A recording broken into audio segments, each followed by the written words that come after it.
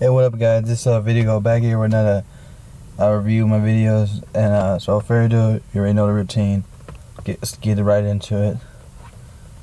So my first one I got right off the back is let's start with Power Girls Super Smash Up issue 4, I believe. Yeah, and like it just continues the search for Dee Dee, whatever. You know, as they still try to you know, track her down. This time she goes into the Foster Imaginary universe. So it's kind of cool how like they play that in. Nothing too major, just wacky adventures and wacky adventures. They do, you know, like something's gonna lead up to Mojo, as we can see. So that'll be issue 5 and then 6, the conclusion. But what I really thought was cool is they had the Justice Friends. Cause you know, there's a lot of villains like running a town of Townsville? Yeah, Townsville, the city of Townsville. And Dexter's like, oh, well, since Power Girls in, I can have these connections with the other superheroes. So they kind of come in and take over and try to help. Pick up if you're into the 90s superhero nostalgia thing. My second one I got is issue 2 of Fly the Outbreak. It just kind of continues from issue 1 and still, like, you know, for what Fly 2 movie left off.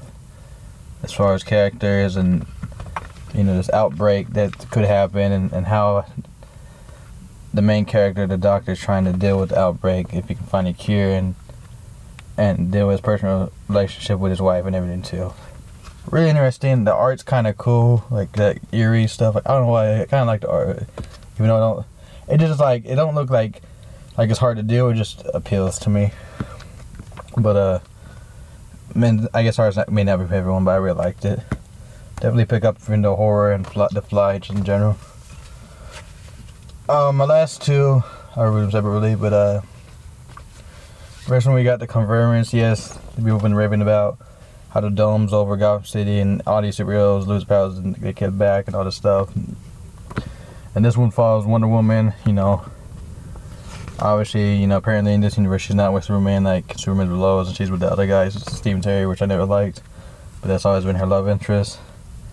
But the most interesting thing about this is, and this is no spoiler, if I can get to this page, is that give me a second, people. Is that, as you can see, the Joker is the different Joker from the alternate apparently universe is a vampire. Yes, and so is let me see if I can get a better picture.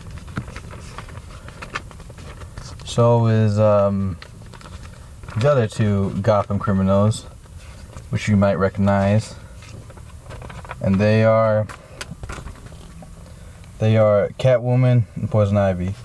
They also are vampires in the alternate universe, so that was kind of interesting. So not too much of that. It's that was interesting. The other really thing that I took out that was really great outside of this Wonder Woman comic was that we get to see Wonder Woman, Diana, in bondage, and ripping their clothes, you know, and then you see as she's walking, you know, rip clothes and put on the Wonder Woman.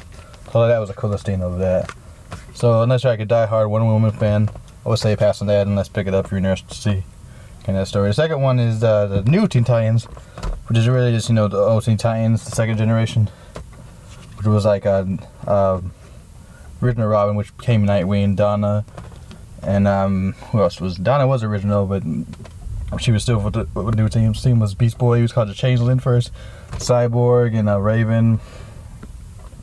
Now Starfire. Yeah. Now Raven's not in this comic, so I don't know if something like happened to her or what's going on. But Starfire finally did marry Dick Grayson, Nightwing. Beast Boy says Cyborg could be dying. And yes, Jericho is over Joey, as they keep calling him, which is Slade's son, is on the underside yet again. What a shock! I still stay dead. I'm trying to, but like the thing is, they fight. It's like Doom Patrol from the alternate universe, which be you know, because obviously, you know, Beast Boy came with Doom Patrol, but this Doom Patrol comes in there and we're like, hey, you know, we're in this alternate universe, we're gonna fight you, and it's kind of interesting to lead what leads into that. So probably more we're leading to issue 2. And they say, I forget who Terry was. He might have just been a friend of Donna, but she was in like ship with him and he dies and they hint that. I can't remember who Terry is. I probably know if they show him that he might have been one of the Speedies or Arsenal or something. Because I know Roy Harper was one of them, but I don't know, there's a lot, so. But I could be drawing a blank, but, you know, outside of that. So like, you know, because I am Dragon Odyssey. Let me hurry up. I'm sweating balls too. See, I'm just hot ass card. But I also got, my second one is, for manga picks. Is how to, 2. I don't have many friends, I got 3. And it's just like literally, as I reviewed them in the past, just them doing wacky adventures after wacky adventures. And still, and how like, you know, they deal with that and everything. And it's just kind of cool to see how it follows. You know, not too much, just kind of, you know, I need something lighthearted and comical every now and then. This really does good for that.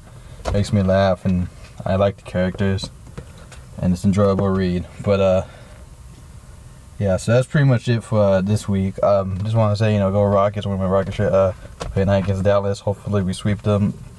You know, so you know, without ado, you know, until next time, guys. 6 minute mark. No, Dwanda, peace. Peace out, guys.